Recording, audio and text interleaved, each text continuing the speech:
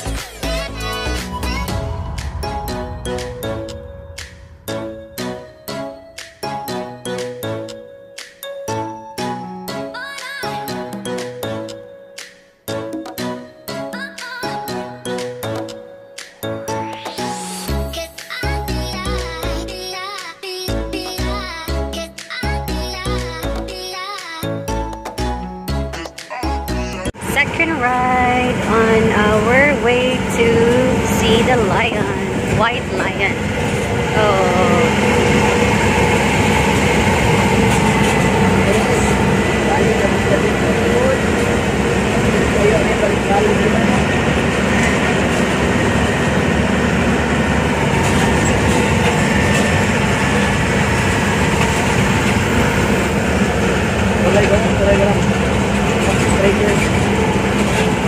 So they have Safari Stadium over there.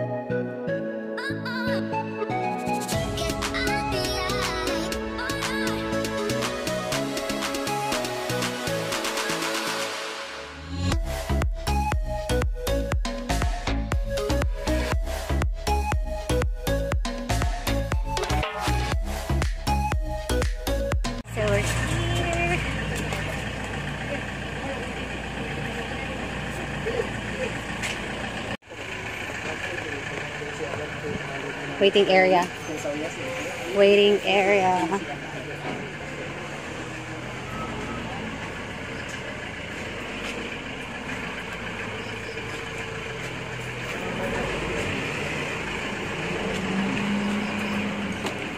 Hi. Oh, wow. Oh, we're gonna ride still. Yeah.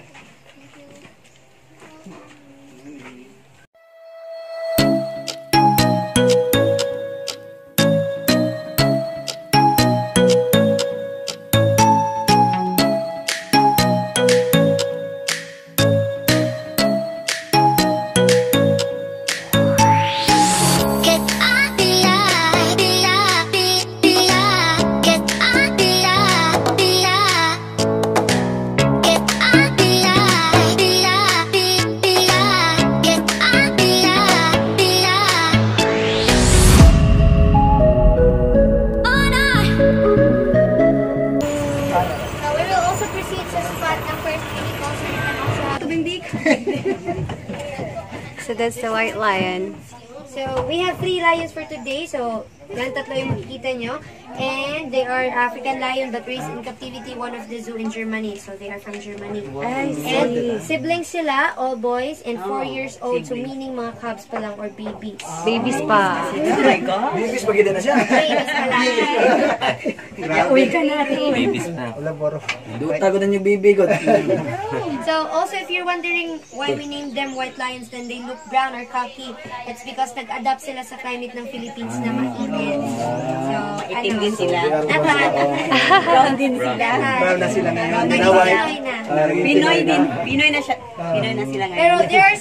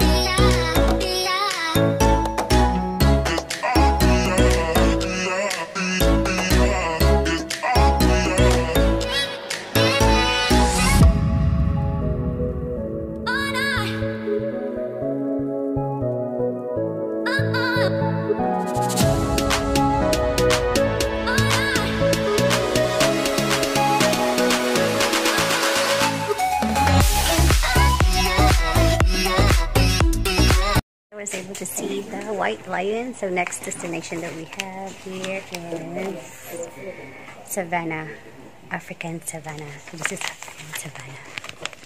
African Savannah. They have this. Stay tuned.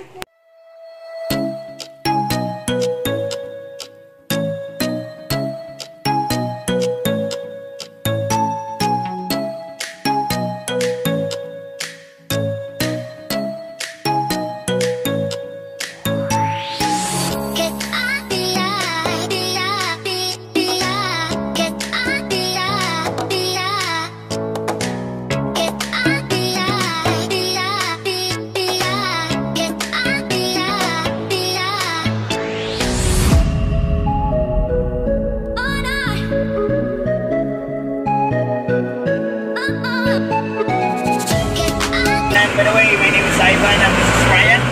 And we call this African Savannah because all animals here. Here's 7 types of antelopes and 1 from the point family. Zebra. And for your comfort and safety lang, please do not stand while the trucks holding wait until full stops can take pictures as many as you can. And please, off lang sa flash.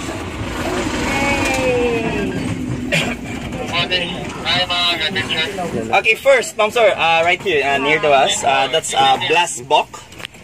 Blast bock, ma'am sir, in English it was blaze, but in African word, that's why it's blast. And they can run up to 40 miles per hour. And they have also a white mark, ma'am sir, that help them to stay longer under the heat of the sun. Because either it will absorb or reflect lang ang heat. And then, the one with the black and white stripes, so which is the zebra. Zebra. The zebras, ma'am sir, they have also a unique pattern on their body. Their stripes, it's like our fingerprint. So meaning, no one is the same. Lain-lain sila pattern. And the color of the skin of the zebra is black, covered by the white stripes. Yes, sir. Because it's proven na sir, because we have a young zebra right there, and nasa middle. She's 5 months old pala na. Kanang nasa tunga. 5 months. And then next, here, kanang the one with the spiky hair, and a white circle ang likod nila. Those are the water buck. Ang male water buck is right there. Ang mga water buck, ma'am sir, ganahan na sila mo stay sa water. That's why they are called water buck. And next, right there, itong straight leghorn. Those are James buck or oryx gazelle. Wow. And they are called the king of Kalahari. Kalahari is a part of Africa, ma'am sir, which is a desert. Because those kind of antelopes, makasurvive sila pila ka months na dili mo inom ng tubig. Tara, let's go. Lalaki ng water buck, sir. Lalaki. Ang nice sungay.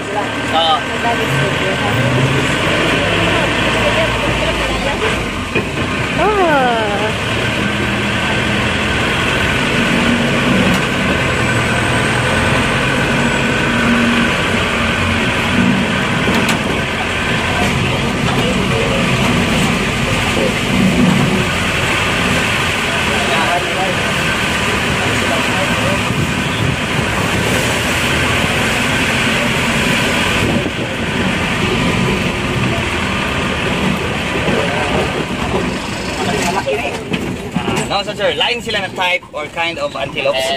Ang name nila sir is wildebeest. Wildebeest. They are also in the movie of Lion King. Lion King. Sila ito nakapatay ni Mufasa during the stampede. And they are also a migratory animal, sir. They migrate once a year after the rainy season to find some food. And then they are also known as the clown of savannah. Pero di na sila kabaw mo joke, sir.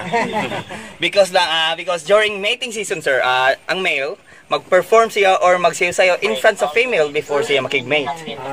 Gitawag siya clown, sir, kay performer ang laki, sir. Sana all. Sikat. And next, ma'am, sir, right there, you see those small ones, reddish brown? Kanang mga gabmay. Those are impala. Impala. They are also a family of antelopes, sir. Sila ang pinaka-gabmay or one of the smallest antelopes, but sila ang pinakakusog mo dagan. Their speed is about 90 kilometers per hour. Yep. And then, katong naisungay, sir, mga ito ang male. Oh, male. And makalayat sana sila, mga 3 meters in high and 12 meters in length in one loop. That's their skills to avoid their predator in the wild, sir. Sila to ang always na to makita sa TV na chased by the cheetah, lions. Sila, mga soki. Mga soki, sir.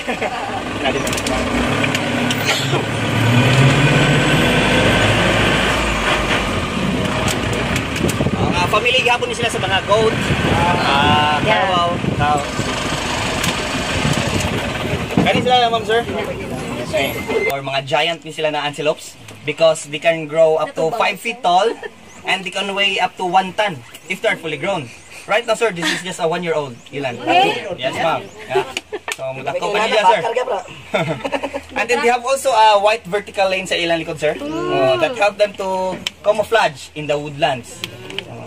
That's their also one of their defense. And by the way, ma'am, sir, the difference lang between the deer and the antelopes is their horn. If makakita mo singular horn, like spiral, curved, or straight, it's an antelope. If branches, deer. And right there, sir. Kita mo, sir? There's a... that's the East African crown crane. They are crane. Crown because of the crown. Ano sir, sila they are the national bird of Uganda, but they are also they are mga monogamous type of bird. So meaning they have one partner in a lifetime.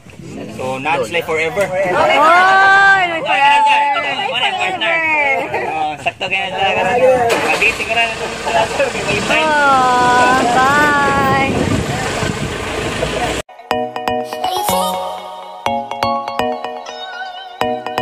Don't leave.